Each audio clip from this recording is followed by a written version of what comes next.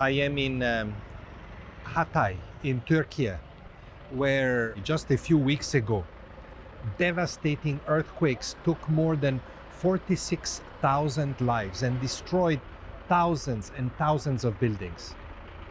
Today, our team and teams from other organizations continue to respond with urgently needed support, including for refugees and obviously for their Turkish host communities.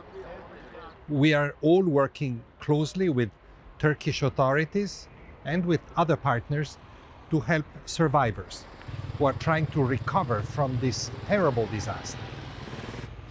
The support of all of you, of our donors, has been so important to this response, both here in Turkey and in Syria. Thank you for your compassion and your generosity